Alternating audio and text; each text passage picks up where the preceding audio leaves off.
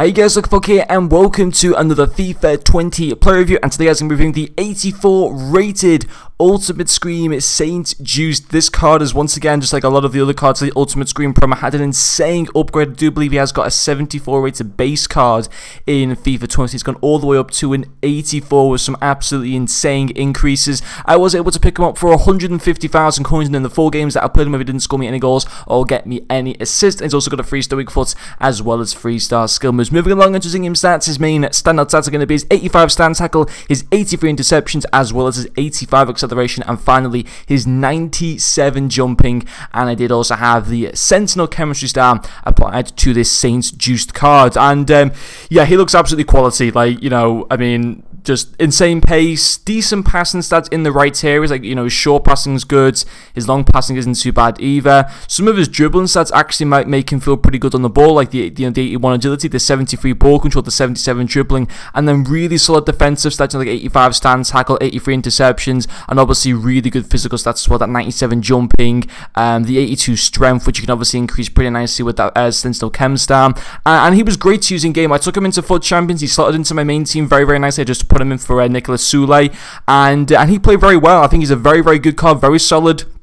When I saw that he got released yesterday, I wanted to try and review him yesterday, but his price was fluctuating too much. Today I was able to pick him up for 150k. He's roughly settling at around 155k to 160k on Xbox, and it's not a bad price. Yes, it's a lot for an 84 rated card, but you have to remember what his stats are in game, and they're good in the right areas. And also, you can link him up with that that Bundesliga League SBC card as well, that Brotus or whatever his name is or something. He looks a really good card actually. But yeah, let's get into his prices. First one for me is going to be his tackling, very good solid defensive stats. 85 stand tackle, 83 slide tackle. That Sentinel chemistry style takes his stand tackle up to 98, and also his slide tackle up to 96, which is very impressive. And he made a lot of tackles for me in game. In the games that I played him with, I believe I won 3 of the FUT Champions games and only lost 1 of them, so it was a pretty good run, to be quite honest, there for a change.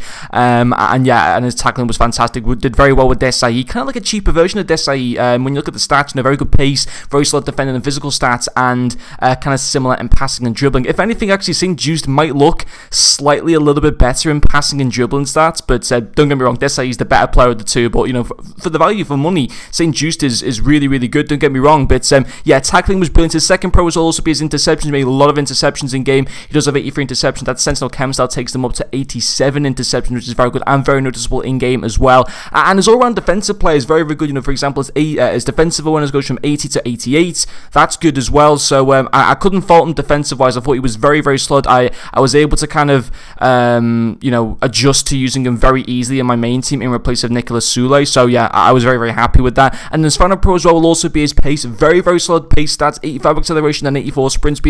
He feels quick, he doesn't feel slow. If anything, he feels a little bit more quicker than 84 pace, and I think that's down to the fact that his agility is really good at 81. Yes, his balance isn't the best at 66, but sometimes typically if a player's got really good agility or balance, or just one of the other, and they've also got good pace, they feel, you know, insanely quick. And it does kind of help that they got good dribbling. It makes a card typically feel quicker, and he did feel pretty quick. He can keep up with a lot of the opposition attackers. He was able to catch them up, or at least be able to, you know, at least be able to run alongside with them and try to make tackles and stuff. So I couldn't fault that with this card. In terms of the cons to the card, there aren't really any problems to him whatsoever. I mean, he's got good short passing on him. He's got, you know, decent dribbling stats. Obviously, the dribbling stats, it doesn't really make a difference whether he's got great dribbling or not at the end of the day for a centre-back. You know, obviously, you mainly focus on the pace, defending, and physical. But he's got that short passing to be able to play the ball out of danger. He's got good strength. His defending's good. His pace is good. You know, it's a quality card for his price, absolutely. And I think, you know, if you've been taking a look at this card and you're thinking of buying him, I think he's definitely worth going for. Whether he'll increase or decrease in price, if anything, over the long run, he will eventually increase a couple months down the line in prices, no doubt about that. But maybe over the course of this week,